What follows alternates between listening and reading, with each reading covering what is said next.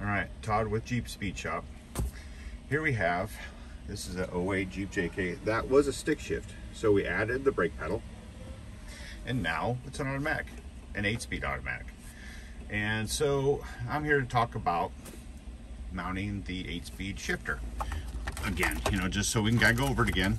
We wrap all the wiring around, but I'm gonna lift it up for this, all right? So, and you can see this was a stick shift because the plug to the transmission is taped to the wiring harness. So you can kind of see that there. So to do this, you need this thing. This thing is called the sled, all right? There is the part number to the sled that you need to cover the hole in the floor on a stick shift. Now, I mean, to make it into an automatic, you need the sled because you need to cover the hole, right?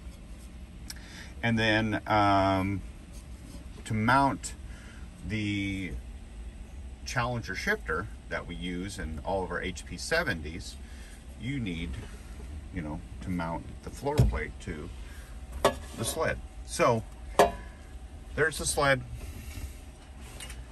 Here is, so the plate, there's the plate that goes in the sled with the spacers, with the studs to mount the shifter, like so, see? So the shifter mounts just like this, kind of showing it this time because I've had a few people ask me questions. There's the front, and then up in the front, we mount the module, ta-da, up there, okay? In front of the plate for the shifter, and then we use the spacers, as you can see here, underneath, kind of see it under there, underneath the shifter, and then the shifter goes in. Easy peasy, really simple. So, and then, you know, the wiring to the shifter is right there. And then this will go into the handle, but we don't do that because we're going to be taking the handle off to put the console in. So we do that later. So this is how it all goes. So we've had a few people ask me questions. How's this work? And so I'm doing a quick video on how you mount this, our shifter plate, to the sled, which I gave you a part number 2 if you have a stick shift. Also, you're going to need to program, and we'll go over that. You're going to need to reprogram the Jeep as an automatic, because if you don't, all of the lights will be on the dash.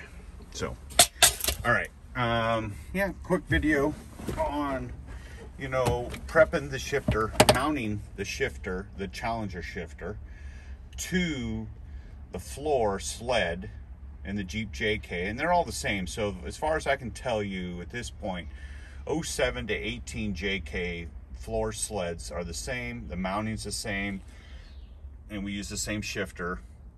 It works the best. It's easy peasy. So, all right, mounting the shifter, Challenger shifter, to the floor with an HP70. And we'll do one day on the 75, but we're not even done. We're not even ready for the 75s yet.